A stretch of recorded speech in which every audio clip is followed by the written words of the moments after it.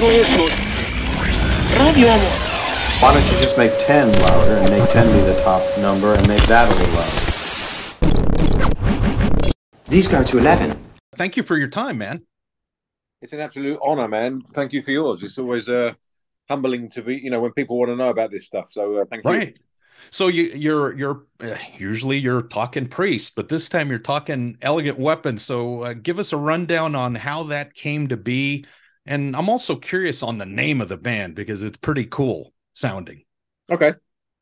Well, it came to be, I'm always writing. I'm always, riffing, writing melodies and ideas. And sometimes I think they're Priest-like, sometimes they're not.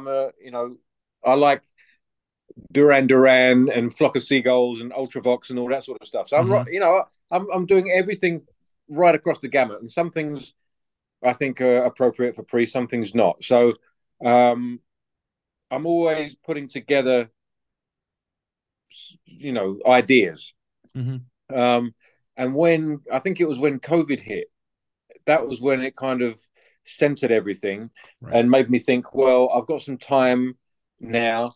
The Priest record is pretty much written, obviously not recorded, but it's written. I don't have to do any more musical ideas for that.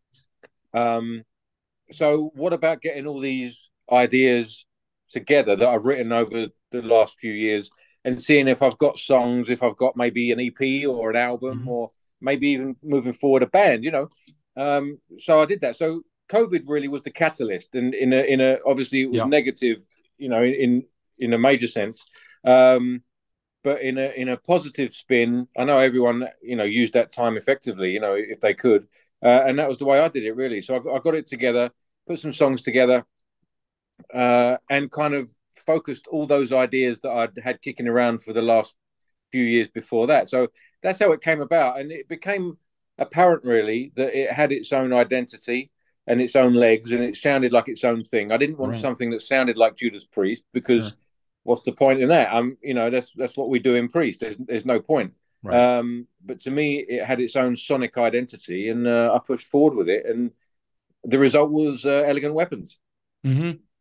And what about how'd you come up with the name, the title for the record, and also the name for the band? I mean, obviously you had to come up with something. It's always difficult coming up with names, because there's some kind of ridiculous names out there, but we associate them with the great music. And so something that might be silly becomes fantastic. Right. I mean, like the record Painkiller. It's a painkiller. Right. But like, if you think of it in those terms, it's kind of silly, but we associate it with one of the greatest heavy metal records of all time. So it takes on a different meaning. So Elegant Weapons is a Star Wars reference. And it refers to when Obi-Wan gives Luke the lightsaber. It's coming to me. Yeah. Okay. Yeah. Because what happened was I was in a security line once going through an airport, and I had a guitar with me, and I put the guitar on the belt, to go through the security line.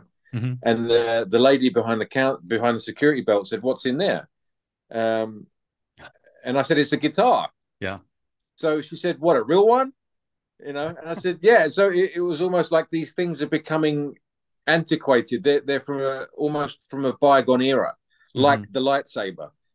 People favor different things nowadays, but they're almost like these mythical creatures. So that's kind of where the link to the lightsaber came from, and the quote from Obi-Wan of the Elegant Weapons, because they're elegant, and we create music on them, and words can be weapons, and all those sort of things. So that's where it came from. Nice. And this is viewed more as a band, I guess, because you could have called it Richie Faulkner, solo album or something. Faulkner's Priest. Well, yeah. But I'm just referring to you yourself, this being like a solo project for yourself. Of course, it was never really. I mean, obviously, I'm the main catalyst behind it, in that sense. But I wanted it to be a band. I wanted it to be perceived as a band, and I didn't want it to be, just a creative statement on an album. And that's it. I wanted it to be a living, breathing, evolving band that does shows, that does tours, that, we've got plans for, the next records and how we're going to evolve in the future is an exciting one, because you don't know what it's going to be. But fundamentally, it was a band that wasn't a solo project. It was a band of people that create, their own sound as a collective. And again, does shows and gigs and tours and all those things that bands do. So who came on board first? Because I know you're working with Ronnie Romero, and gosh, he's worked with everybody. I mean, I've known of the guy for a bit, but all of a sudden he gets these high profile type gigs with some of these bands of Blackmore and Schenker. I mean, probably guys you look up to. Absolutely. I mean, I was fortunate enough to have Rex Brown and Scott Travis on the record, but obviously for a touring band and as part of the band going forward, Rex obviously has this band called Pantera, and I think they're going to do quite well, Sure. And Scott wasn't able to do the live dates. Ronnie obviously was on board around that same time I was putting the record down. And yeah, I mean, Ronnie is a relatively new vocalist, but he's got a classic, quote unquote, classic soul and sound about him, which, connects me to the music that I want to make and that I got brought up with. Rainbow, Black Sabbath, Dio, Priest, Maiden. It's that classic DNA that Ronnie's got. That I'm not hiding the fact that I'm a child of the 80s and the 90s, and that's the music that comes out, and I'm proud of that.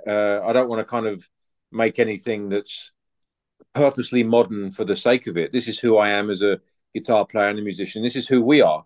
And we're all in legacy bands, and I think the DNA from those legacy bands come forward and hopefully create something new moving on into the future. Yeah, I mean, it's pretty, I like what you did with this record. I mean, I've heard the whole thing, pretty versatile. I mean, you got modern stuff, modern rock, I'm leaning more towards at the moment towards the doomy stuff because of, Ronnie, performing that for some reason that really suits him well. I mean, everything he does sounds great, but I'm leaning more towards the doomier stuff, like the bitter pill and the dirty pig. I mean, those are the ones I keep going back to. Yeah, it's interesting. When you make a musical statement like this, it's coming from who we are in our past, and hopefully creates a new identity moving forward. But until that happens, we have to kind of, you become the band as you move forward. And I definitely think those doomy, bluesier elements of the band are going to push forward as we move along. The foundation for the second record has been written, and we started to record it. And so there are those elements that you just mentioned. To me, it sounds like early Priest. The bluesy elements of early Priest or Sabbath. They seem to be pushing forward as we evolve creatively. So, but then you've got the more metal elements in there, and there's one ballad in there, so it's quite a diverse collective of songs. But yeah, as you said, moving forward, we'll see what that sound evolves into. Did you have any second thoughts about squeezing a ballad in there, just because of some of the stuff that's in there? I mean, there's some pretty heavy stuff in there, crunchy, doomy riffs, and then you insert that ballad in there. I mean, was that something that you had any second thoughts about it, or you just thought it felt good within the sequencing of that record? Yeah, I didn't have any doubts about that one whatsoever. It was, to me, it was a unique sounding tune. And it was a no-brainer. I wanted something, again, that I said earlier on, that stood on its own two legs. And it might be a little bit out of place on a metal record, which is why it was appropriate to do it on this one. It was a bit different. It's almost like a waltz, so it was different enough and unique enough, but I think powerful enough to be considered for the record. So yeah, it was always there was never any doubt whatsoever that one was going to be on the record. That's one of my favorite tracks, to be honest. Nice. You mentioned the foundation for the next record's already kind of in progress or been laid down and stuff like that. I mean, I imagine it's going to be now the current folks that are would be performing live that are going to be featured on the record?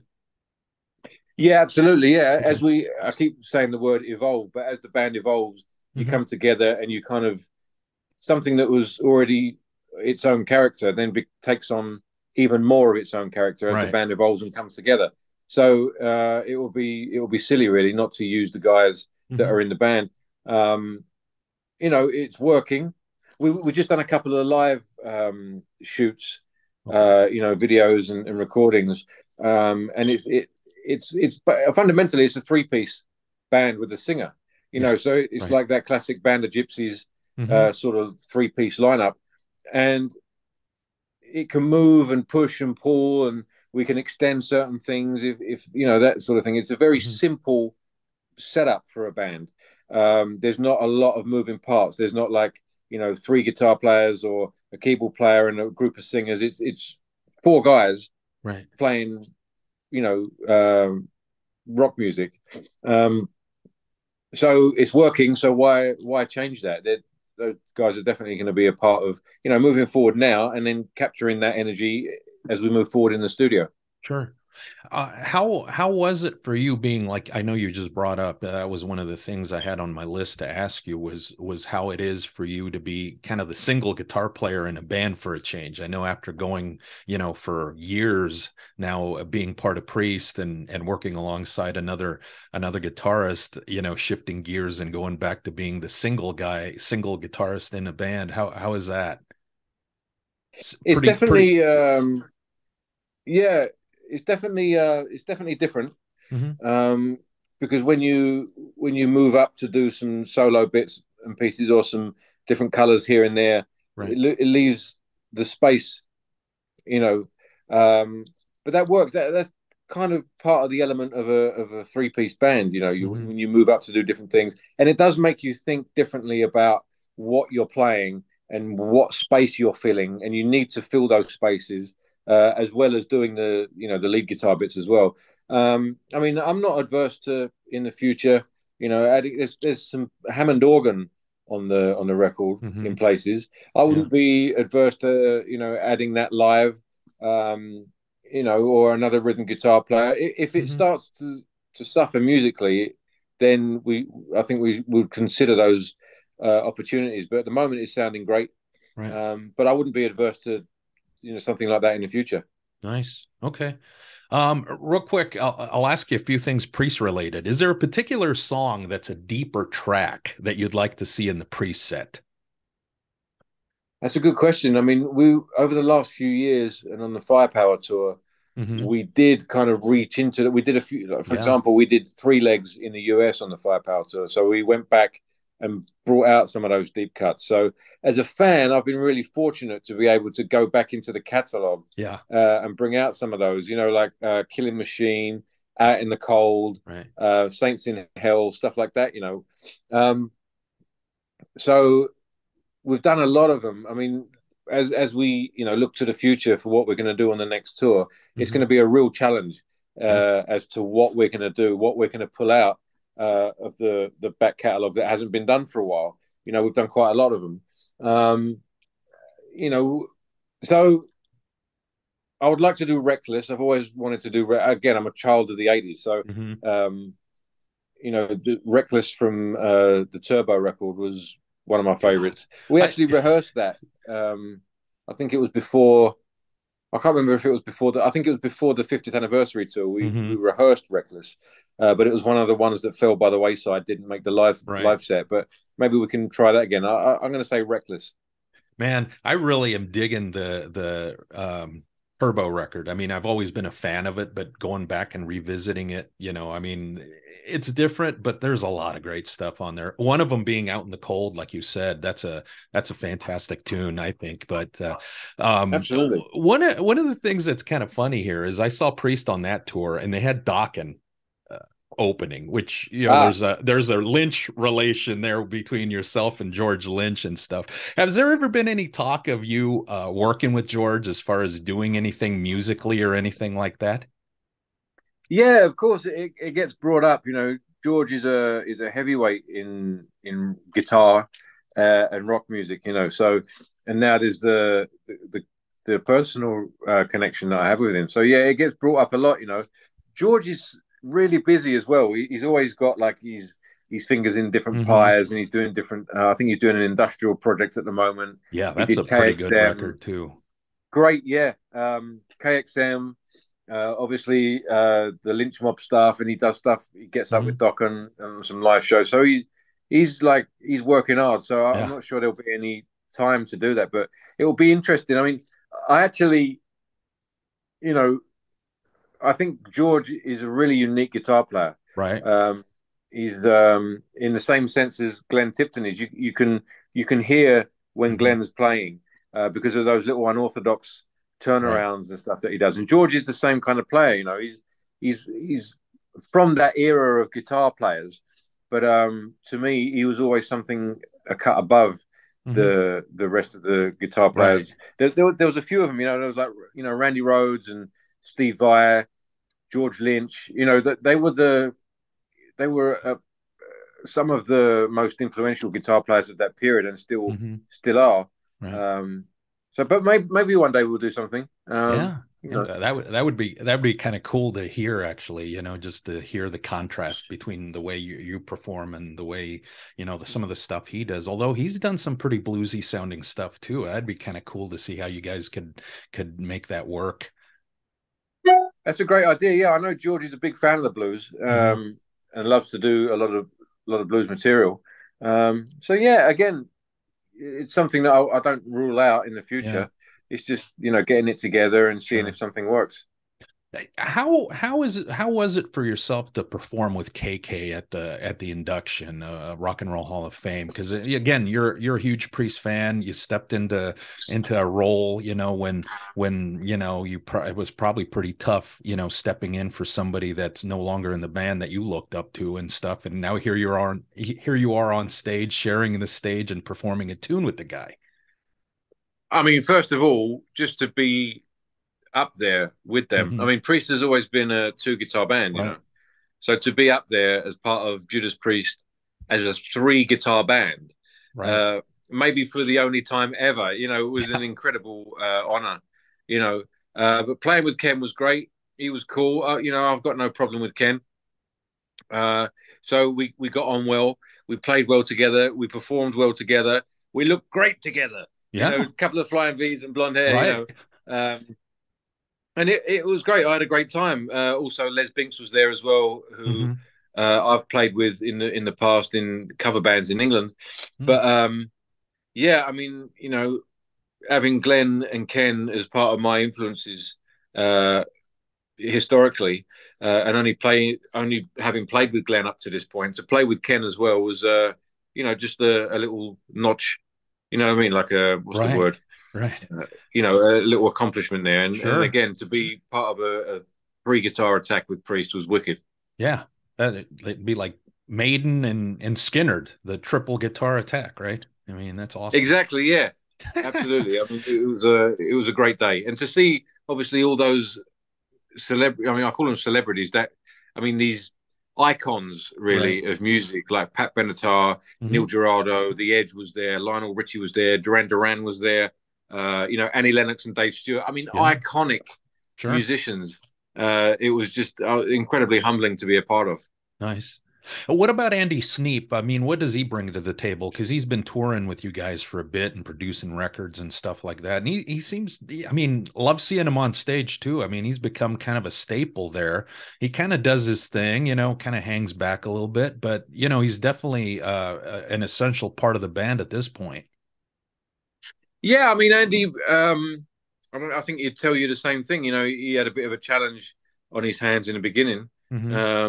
As anyone does, as I did, joining the band, and then Andy, covering Glenn's slot on the live scenario. That's not a light thing to take on board, Right. But yeah, he's doing great now, and me and Andy are always kind of looking at, what you mentioned earlier on, what deep cuts can we bring out of the back catalogue, because we're both Priest fans, so we often have conversations about what new stuff we can bring out from the past. And also as a producer, as a fan as well, he really wants to get the best out of Priest in the studio as well. Mhm. So we're always, I think I talk to Andy or text Andy every day for the last however many years we've been working together. Right.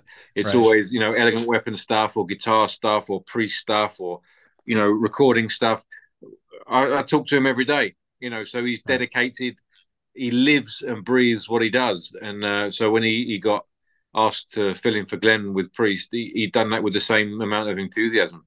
Nice. So it's great to have him up there. Oh.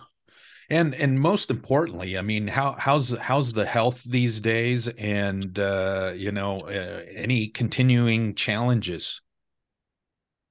But the health's great. I mean, I had to go in again last August and be opened up again, and they had to fix a Mm. couple of problems. But ever since then, I've been okay, really. As some people have said, like my other half, for example, Sure. I think I went down in September, I think it was, and I was back out on the road in March. Wow. Yeah. Um, I went down under the knife again in August, and we had 2 months off, and I was back out on the road again. So some people might say it's a bit too soon, but Right. the touring and the record, we've been writing the Priest record and the Elegant Weapons record and everything that comes along with, interviews and artwork and Mhm. photos and video shoots and stuff. All the stuff that comes along with that, it serves as a focus for me. Um, Mhm. you never know what's around the corner. Right. So, if you've got something to say and stuff to do it, Right. because, in my case, it could have been all over Yeah. that day. So I've got another chance. Yeah. Um, so all of this stuff kind of serves as a focus and a motivator to get it done and do it to the best of your ability and push on. So, but my health's great. I really appreciate you asking. Yeah, we're glad. I mean, Hopefully, again, I think when the health event happened, and then that tour got pushed back, I was like, well, I hope it happens, but if it doesn't, I mean, we can always wait. But yeah, you're right. You powered through and came back, and we saw the show, and it's like, wow, how's this possible? yeah, I don't know. I mean, people have different reactions to that kind of Hmm. event. Some people are out of action for a couple of years, and Sure. some people are out, whatever. But I don't know. I was lucky, really. I'm relatively healthy. I don't smoke. I don't drink too much, Hmm. anything like that. So, Right. as I said, relatively young. So I was able to Right. bounce back, and I think as soon as I could, I put the guitar back in my hands and started to play again. And Right. as I said, I called management and said I want to get back on with the record and finish the record. And it just served, as I said, as a motivating force to get back on the guitar or get creating or get a record out or whatever it may be, just to push forward. Right. Yeah, because I remember you put out a video on one of your social media pages, and I think you played for some ridiculous amount of time or something like that, right? I mean, didn't you play for like a couple hours? And I was like, how is this possible?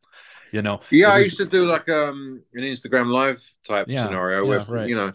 so yeah, and it really helped. Hmm. I got a lot of lovely messages from fans, and they knew kind of what the situation was, and they Right. sent me their messages, and they got on the social media live feed and stuff, and Hmm. they'd say what songs they want to hear, and I'd try and play them, and it all kind of helped to help me get through it, build a bit of dexterity, build some Right. stamina while having fun with the fans at the same time. So I can It's only like thank them as it's well. like it's like the when I saw that, I was like, it's almost like metal physical therapy or something, you know. It really is. I mean, we joke about it, but it definitely worked. It Hmm. helped. It gets Yeah. your head back in gear. It gets your dexterity up and whatever. So yeah, it really was that. Wow, amazing.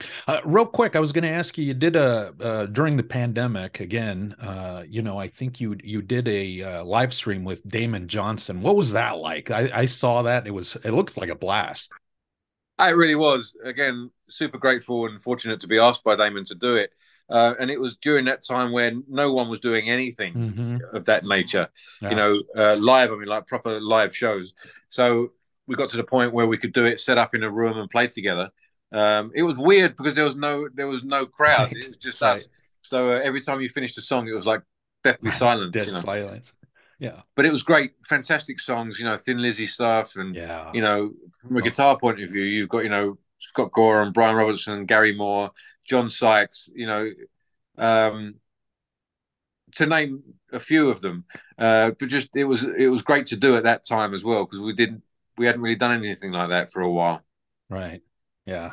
Well, you got me thinking of my playlist for the day. Some more Elegant Weapons, some Lizzie, some deeper Judas Priest, probably some Turbo. So, and probably some George Lynch stuff. So, I mean, there's going to be a mix of stuff today, I think. But just got one more question, then I'll cut you loose. Thank you for your time. It's been a pleasure. So the one thing I'd ask you is, last question, what is something about Richie Faulkner that we wouldn't know unless you told us, like a factoid of some sort? Well, I'm not sure that nobody knows this, but I'm a child of the 80s, and I think I mentioned to you earlier on, I'm into, Roxy Music and Bryan Adams and, as I said, Ultravox and The Police, so that kind of 80s synthwave type stuff, which I don't think many people would know. Not that there's that much of there's not a synthwave influence on this record, but maybe indirectly there is. I mean, it's great songwriting back in the day, bands like Duran Duran and fantastic songwriting. So maybe they wouldn't know that. I'm a big child of the 80s and love that style of music. Fantastic. Hey, man, we're going to plug all the stuff, all your socials, the record, anything else Richie Faulkner related, and we'll get Chipster the link. And we thank you for your time and hope to see you either performing live with Elegant Weapons or Priest down the way. So there's going to be more of that. So thanks for your time, and we'll talk soon, I hope. It's a pleasure, Ruben. Thanks for the support, man, and hopefully see you soon. Yep. Thank you. Take care. Have a good rest of the day. You too, man. Bye-bye now. Bye.